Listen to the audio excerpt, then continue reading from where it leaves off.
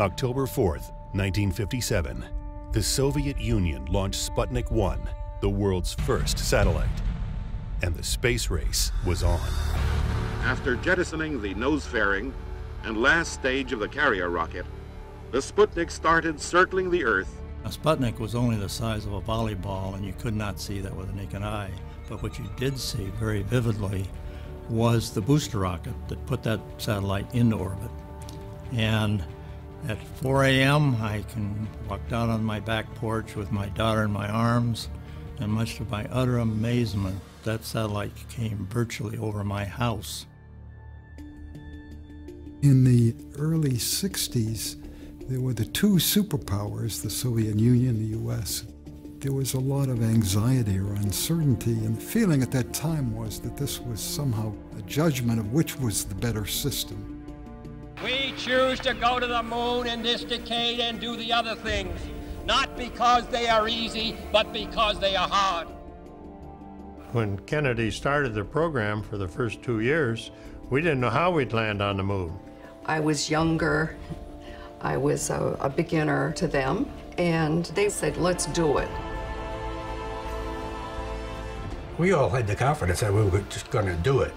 It was never really a question of failing.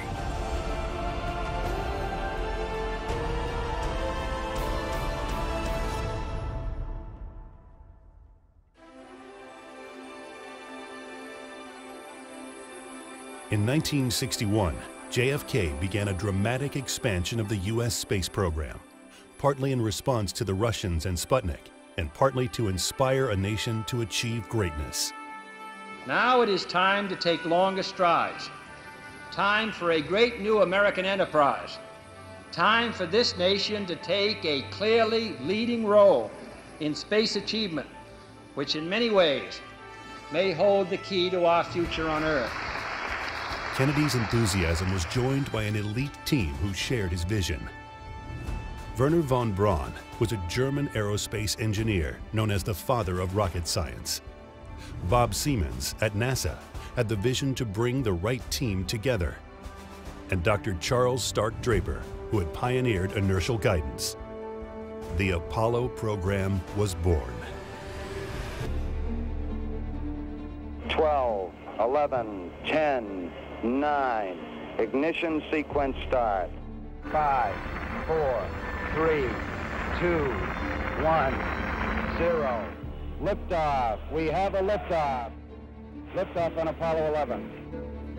4 forward, drifting to the right a little. As Neil Armstrong and Buzz Aldrin prepared to go to the moon, they knew this mission was made possible by thousands of engineers, scientists, and technicians. At the height of the Apollo program, there were over 400,000 engineers, technicians, and scientists working around the country and around the clock to develop and invent all the new technology required to make a moon landing possible. Among the unsung heroes of Apollo are the engineers from Draper, formerly the MIT Instrumentation Lab.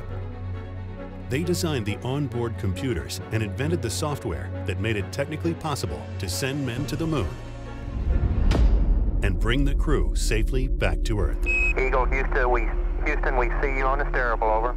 Roger, how does it look? Eagle has wings. Roger. Landing 3,000 feet. You're looking great. The lab's founder, Charles Stark Draper, went to great lengths to figure out how to guide a spacecraft to the moon.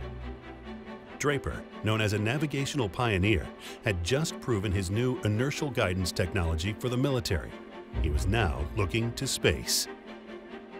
It all started in World War II under fire control, which is what Dr. Draper originally started in the instrumentation world, and from that was spawned the inertial navigation concept and systems. Everyone talks about Doc. He was a legend at the lab. The culture was kind of fluid. We were pretty free to, work what hours were comfortable for us. Having that fluidity allowed us to be more productive, I think. Doc used to come down to almost every part of the laboratory. He was involved. You talk to each individual. He'd come down with his little green visor, and if there was an important job in the lathe, he'd go over, look over the man's shoulder, comment, ask how it was going. The 1960s marked a giant leap in technology firsts. This was the Apollo decade, and it would take a series of firsts to get man to the moon. NASA was inventing the whole mission. Everything was new, and these actual animations from the time helped to explain this whole new concept of lunar orbit rendezvous. The computer was at the top of the list.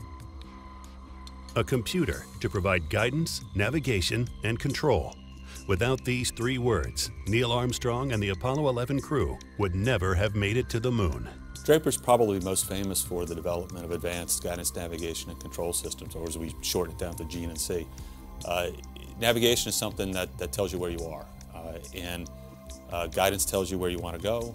Control enables you to get there. It was actually a critical key element for us getting the Apollo contract. The job of designing the guidance system to take man to the moon was awarded to Draper.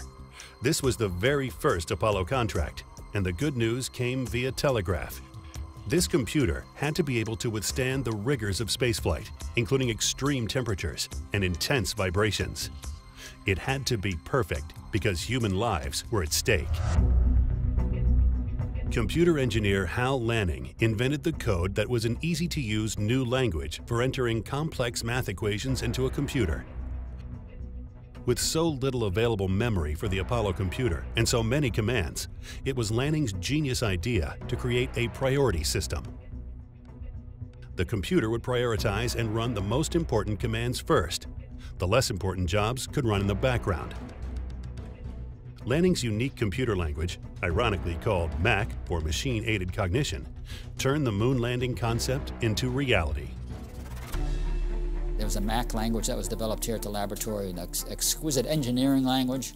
It was critical that both the command module and the LEM be able to compute solutions for maneuvers. We wanted to make sure that either the command module could get the LEM or the LEM could get back to the command module. It was a breakthrough in all of computing for what was going on, both the hardware and the software. People today can't believe it. It was all done with punch cards and key punches. Most kids today don't know what a punch card looked like. You're programming, you went in and punched it on a key punch and put a batch of cards and ran it through a card reader into those big IBM computers. So you had to make sure they were done right, no little errors, no cards out of order, and so on. The result was the Apollo Guidance Computer, the first portable computer that guided man to the moon. The Apollo Guidance Computer was no more powerful than a calculator, but used a real-time operating system to control the spacecraft. Apollo Guidance Computer, at that day, it was replacing banks of computers that filled the whole room. The guidance computer was really an advance. And the only way to get the weight and the size down was to go to integrated circuits. That's something that hadn't been done before. You could not build a computer out of transistors to do the job that was needed to be done without filling up the whole command module. Integrated circuits were the way to go. And at one time, we were testing 1/3 of all the integrated circuits that were being manufactured in the United States. We were pretty closely linked to the real beginning of computing. The heart of the Apollo guidance system was the IMU, or Inertial Measurement Unit. The IMU was a 3-gimbaled system containing 3 gyroscopes and 3 accelerometers. And the purpose of it was to provide a stabilized platform with accelerometers that would measure the acceleration and be used in the guidance equations. Data was fed to the guidance computer so that the crew could control and navigate the spacecraft.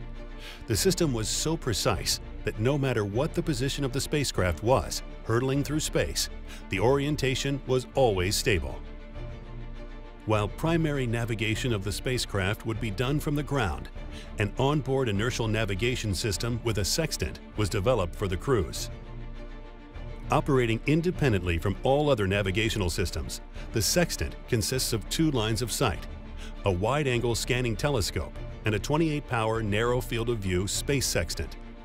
This made it possible for the astronauts to check their navigation settings and stay on course. The IMU was packaged in a spherical case, a ball of wizardry and magic conceived by Doc Draper.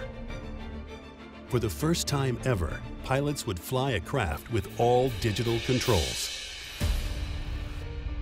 The software that we developed to control these vehicles, the command module, the lunar module, and the combinations of those things, that had never been done with the digital computer up to that point in time. Simulators tested the software end to end. It's an enormous amount of testing to do, because at that point you were testing a complete sequence, say, from the lunar orbit, the descent to landing on the moon. We simulated the dickens out of that thing. The Apollo spacecraft would travel to the moon with revolutionary technology. The first ever digital flight control system, known as digital fly-by-wire. Fly-by-wire is how we got to the moon and back. There was no manual stick. You let the computer do all the process for you. The computer controlled the hydraulics and controlled jets that you turned on to rotate, turned on engines. It was all very cutting edge.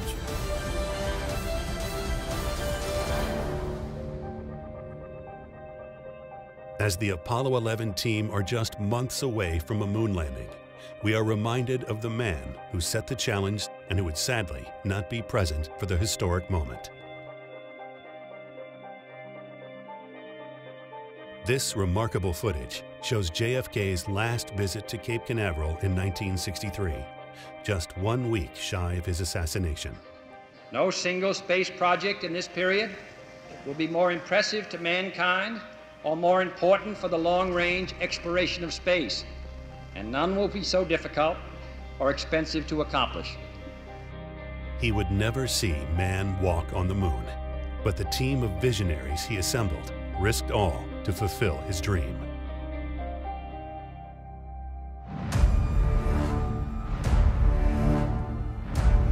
July 16th, 1969. With over 500 million people around the world watching, Neil Armstrong, Michael Collins, and Buzz Aldrin are set to leave Earth, and for the first time in history, set down on another planetary body. The defining moment of the Apollo program was the moon landing, yet it almost didn't happen.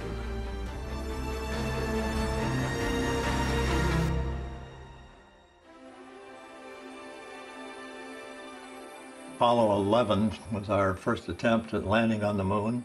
The guidance and navigation system was probably one of the most complex subsystems the flight crews had to work with. One evening, after a long day's work, I came out of my office and walked outside, and there in the sky above me was the real full moon itself. It just kind of overwhelmed me to think that's where we're going, and I have a part in it. Ignition sequence starts. 3, 2, 1, 0. All engine running. Liftoff. We have a liftoff. Liftoff on Apollo 11. There it is. There. Yeah. Beautiful. After a 2-day journey to the moon, the crew of 3 are captured into lunar orbit. During this critical phase, called trans-lunar injection, or TLI, the crew loses communication with mission control. During the blackout, mission control awaits anxiously as the spacecraft makes its critical burns to get into the exact trajectory necessary for a successful lunar landing. Armstrong and Aldrin move to the lunar module and prepare for separation from the mothership and their descent to the lunar surface. 2 minutes 53 seconds from reacquiring the spacecraft. Collins will remain solo in lunar orbit, awaiting their return. Leaving the moon and going back to lunar orbit is actually a relatively easy maneuver. It didn't place really great demands on the guidance computer, but the lunar landing did. It was by far the busiest phase of the mission for either spacecraft. The lunar landscape is comprised mostly of craters and rocks. Picking the spot where man would land required a great deal of calculation. Risks varied from landing on a boulder and tipping over, to sinking into a soft crater and disappearing forever into a dust cloud. With the help of lunar scientists and images from a lunar surveyor sent just before the Apollo missions, NASA selected several suitable sites with minimal boulders and craters. The lunar orbiter mission took a lot of photography of the lunar surface that was valuable to the Apollo planning. Not only photography, but it began to define the gravitational field around the moon, which was also very important to guidance and navigation. It was critical that the guidance and navigation could determine the position and flight path of the lunar lander before descent to the surface. On Apollo 11, the landing was divided into three phases. There was the braking phase, the visibility phase, and then there was the semi-manual landing phase. This is Apollo Control. Armstrong and Aldrin began checking out and activating the lunar module. Both spacecraft looking very good at this time. During the braking phase, one of the main tasks was to get the landing radar locked onto the surface. After the radar had locked on, Buzz Aldrin keyed in a special display in order to watch the landing radar data. Houston, you're looking at our Delta 8. That's affirmative. And as soon as he did that, 1202.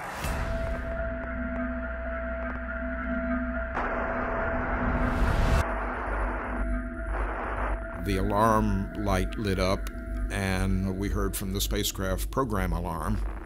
Program alarm. 1202. Let's incorporate. Apollo 11, this is Houston. How do you read?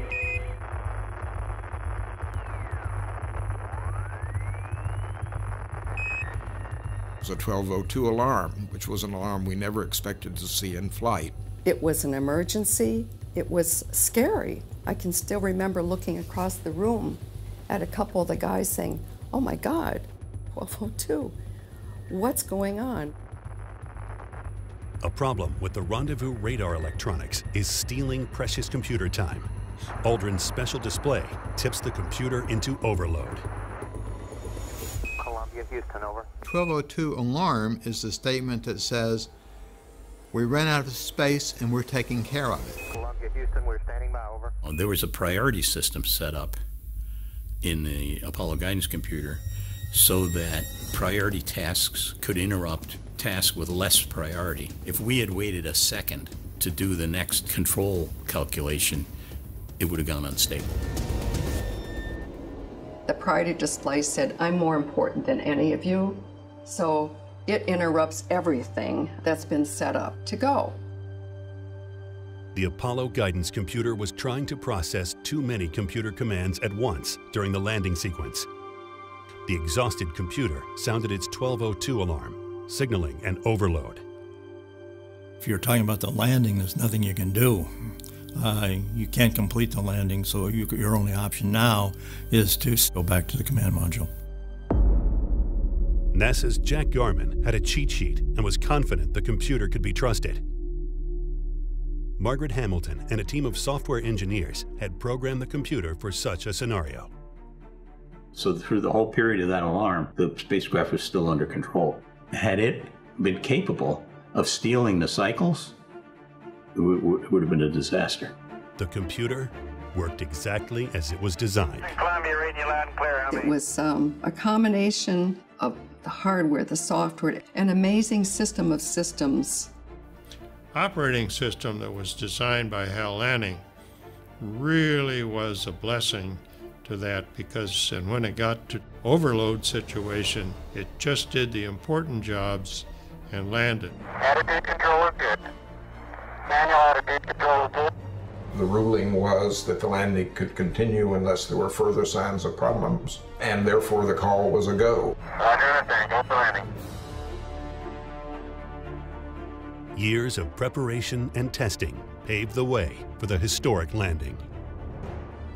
In the final seconds of the descent, flying faster than anticipated, Armstrong and Aldrin overshoot their intended landing site. They are heading for a hazardous rocky area and manually fly the lunar module to a safe landing spot with just seconds of fuel to spare.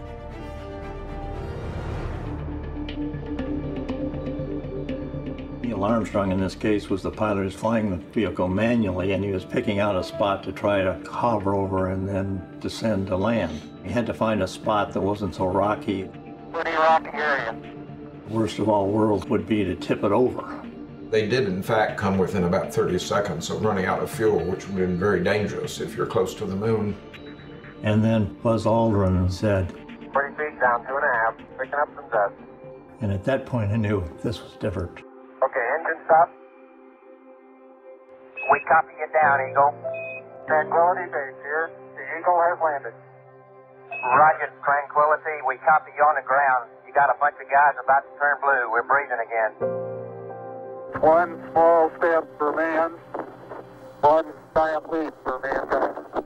The Apollo program, to me, was the most exciting. A lot of the other things we've done with the shuttle, for instance, have been technically very challenging, but it didn't have the backdrop of landing on the moon. It's almost hard to believe that we were doing all of those things. The Saturn V worked every time we asked it to, and the computer system worked every time we asked it to. It just was a remarkable period of time. The amount of memory that was on the Apollo guidance computer is a couple of orders of magnitude less than what you carry around as the smartphone in your pocket. That's absolutely mind-blowing.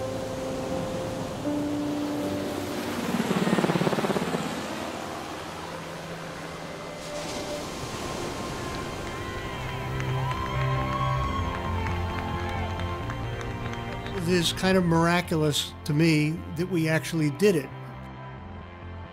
Doc's attitude is what brought the best out of these groups of people. He liked to say that his lab builds things that work. And it sounds so fundamental, but it actually is very key to why Draper's been successful. And it's a very good legacy to leave behind.